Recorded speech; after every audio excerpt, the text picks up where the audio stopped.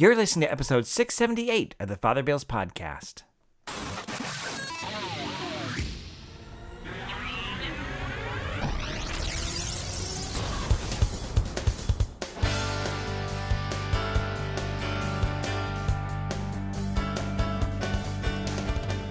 Welcome back.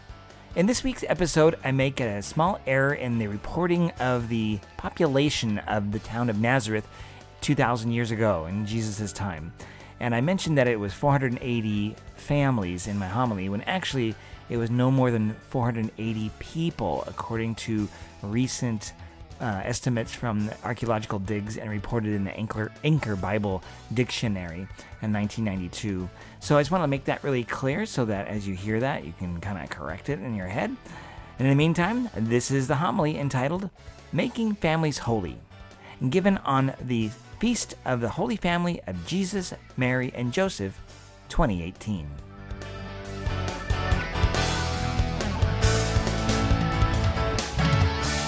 On the day after Christmas, I had the privilege of hosting my 93-year-old mother and one of my sisters, Carolyn. I have 6 sisters. If you didn't know, I'm the 9th of 9 children, so we know family. But I was able to convince my mom, because she normally walks with a walker, and she gets exhausted just going across the room. So I was able to convince her, along with my sister Carolyn, for her to be in a wheelchair. Doing that, then we were able to bring her into the church here, and she got to go all over the church. She was one of the main reasons to come down from the Salem area, besides myself, was to see our beautiful church. She'd been following our progress on Facebook. That's right, a 93-year-old Facebooker. And she had a little insight from the guy that was helping it out at the top there as well. And we were able to then show her all around. We went around the pews, we went into the daily chapel, we went in everywhere. Sacristy, how do we get in sacristy? We got a ramp, had her come up on the predella here, and then we were able to see what it's like. Shared with her the altar, all the things that are particular to the altar. And then from there, we went to Medford to see all our old haunts where we grew up, on Oakdale Street, Sacred Heart Church, all kinds of wonderful things there. And then we went to the Basilica of St. Costco.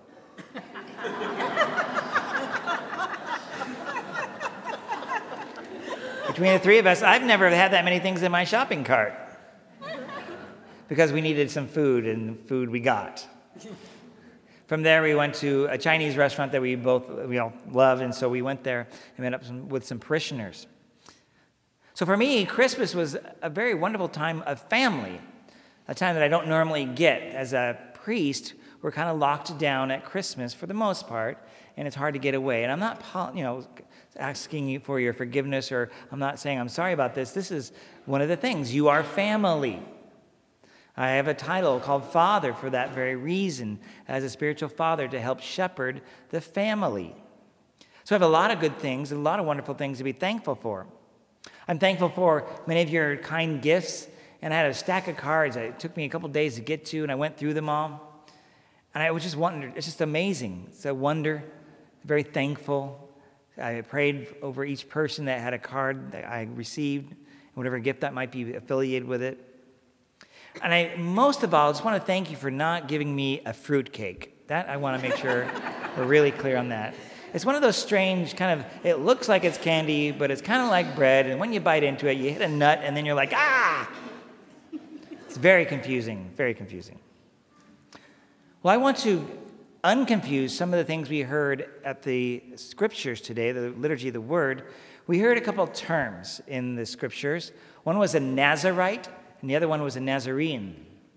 Those sound like the same thing, but they actually are completely different from each other. They just sound similar. They don't have anything to do with each other. So a Nazarite, again, is not the same as a Nazarene, but a Nazarite comes from the Hebrew nazir, which means to consecrate or to be separate. A Nazarite is a person who makes a vow, either temporarily or perpetually, permanently, to God. Commonly, they would refrain from cutting their hair. I'm starting to wonder if Father Argy is a Nazarite.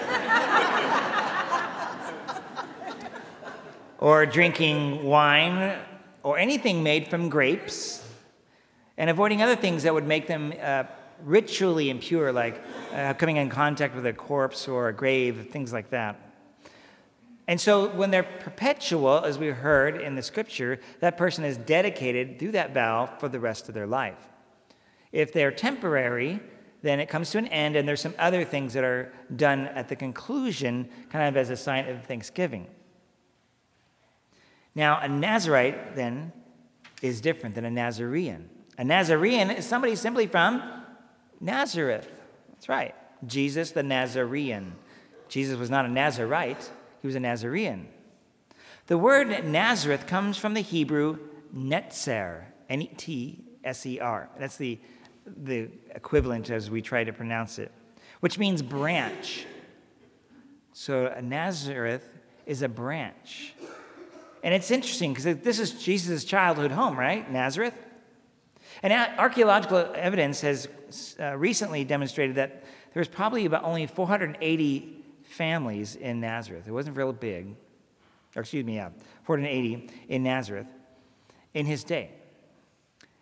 It is fascinating to know that the Nazareth, being the word meaning branch, also can be connected with Isaiah 11:1, where we hear this: "From the root of Jesse, a branch, a netzer, will bear fruit." Think of that. So if you know some of the scriptures, the Hebrew and Greek, you can come from that. You get from the Hebrew, that netzer, that from this netzer, from Nazareth, will come fruit. What is the fruit? It's Jesus. So you can see the play on words being offered here.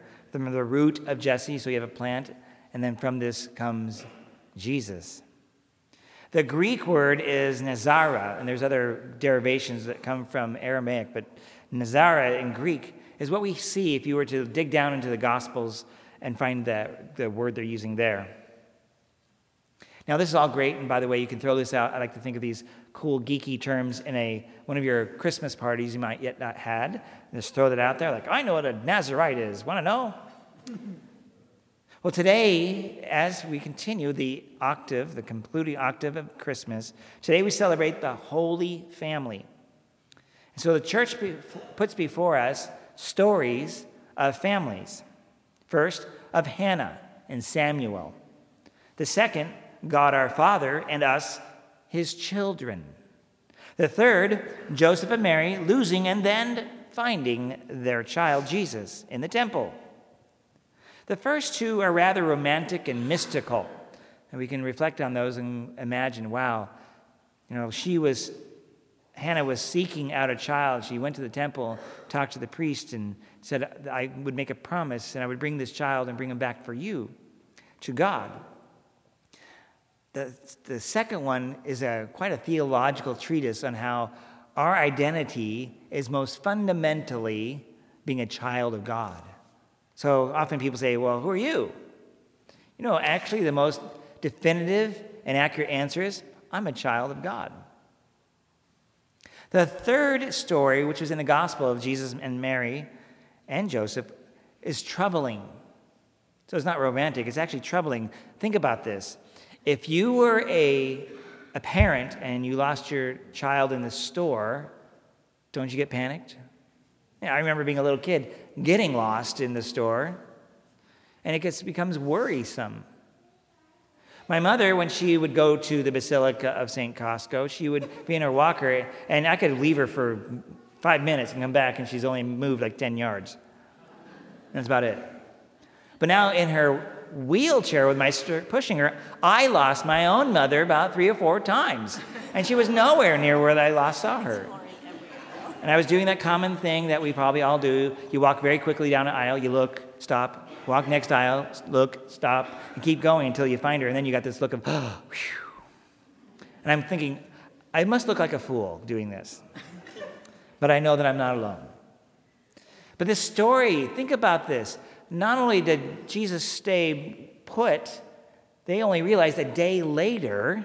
Now keep in mind, they're journeying in a caravan. So they assume that he is with the caravan. But then they go back and they need 3 days to find him. By the way, do you see a connection with 3 days here? 3 days he was gone, you could say, after his crucifixion, and he came back after the third day. So you can see how these all play together. So on the third day, the parents find Jesus, and Mary, being the Jewish woman that she is, she goes, "Don't you know how much you put us through?" What a guilt trip, right? And of course, Jesus is like, "Hey, Mom, didn't you know where I would be?" This shows a development in their relationship, assumptions on both parts, not fully communicating, but then becomes very clear. From then on, we hear that Jesus grew in obedience and wisdom to Mom and Dad. Hear that, kids? Jesus did that. And so we see some confusion in the early part of their becoming family, and it gets clarified through time. So we are here to reflect on the Holy Family, and we've been given these examples. What was it like at Christmas for your family? Maybe it was a time of delight. Maybe you saw me walking through Costco and trying to hunt down my mother. I don't know. And you thought it was pretty funny looking. Or maybe it was stressful.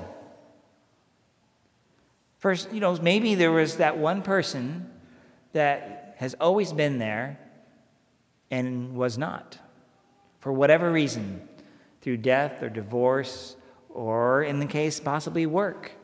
A lot of people have to work during those times.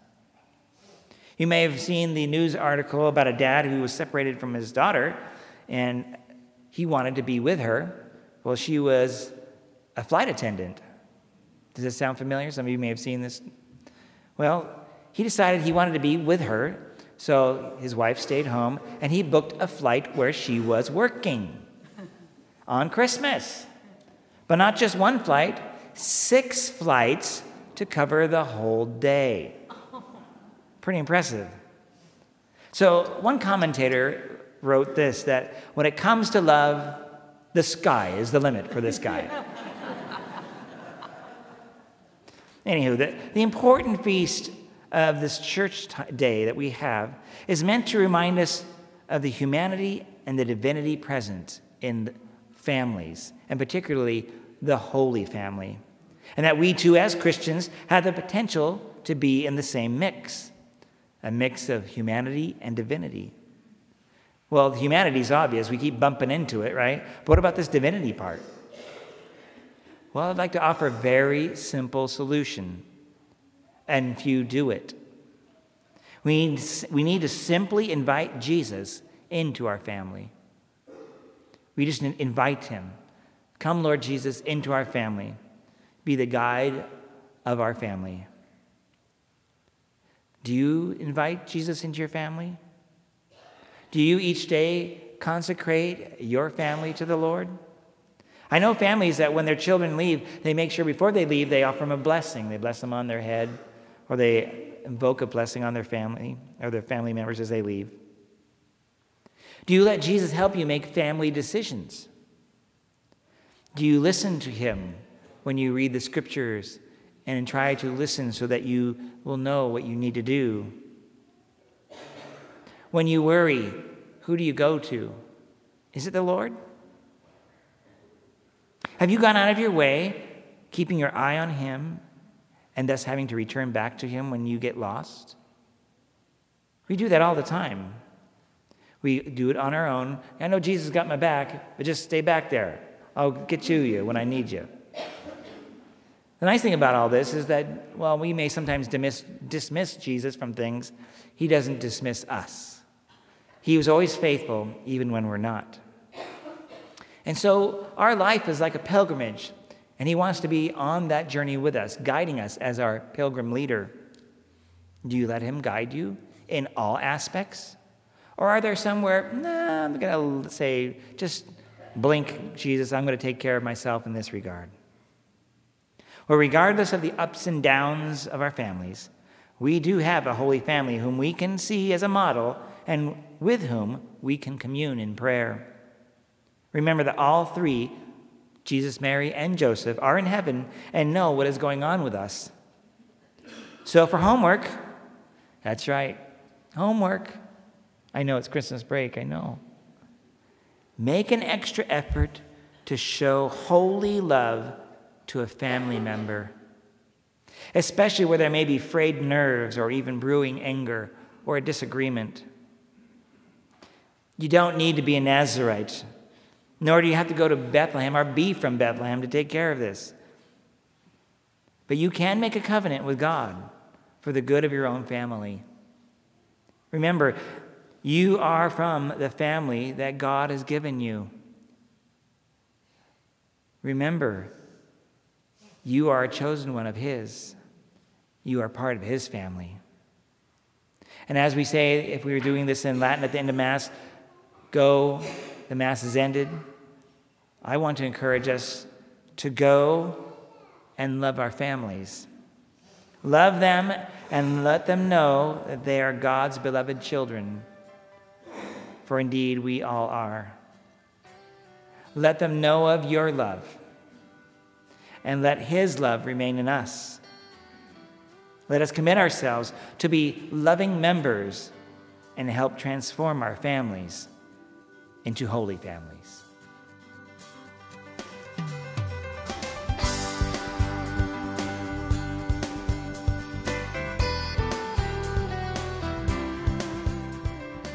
Thanks again for listening to this episode of the Father Bill's podcast.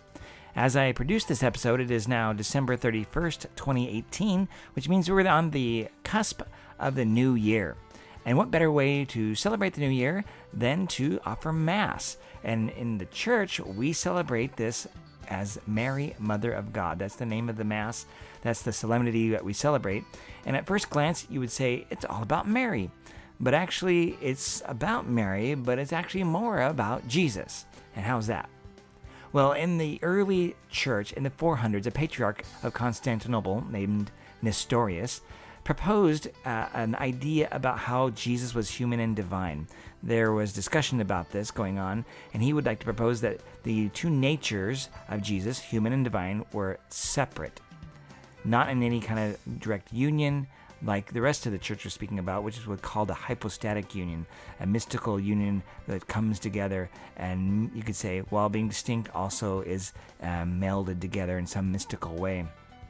I won't get into the more details on that, but this was then a topic of discussion at the Council of Ephesus, because in 431, when this gathering of the bishops occurred, they were trying to look at the Nicene Creed that we already had proposed, and take a look at this Nestorianism that was developing. They ultimately condemned it to say that, well, and Nestorius was saying that, well, Mary can be the Christ bearer, but not the God bearer, the Christotokos, but not the Theotokos. The church, though, affirmed that Mary is the Theotokos, or the giver, the birth giver of God, or the God bearer. Whoever is in her womb is God. Jesus is God, human and divine. And so that's what we're celebrating. We're actually celebrating the divinity of Christ. And so I want to encourage you on the first day of the new year to consider going to Mass. It is a holy day of obligation, but knowing this history is it's like the earliest title of Mary, affirming the nature of Jesus, his divine and human natures in one person. If you have any questions, as always, just go to my website, fatherbill.org, FRBILL.org, and there you can connect with me on my social media platforms, or just email me directly from the webpage, and I will do my best to get back to you. Until next time, may God bless you, and have a great new year. Bye-bye.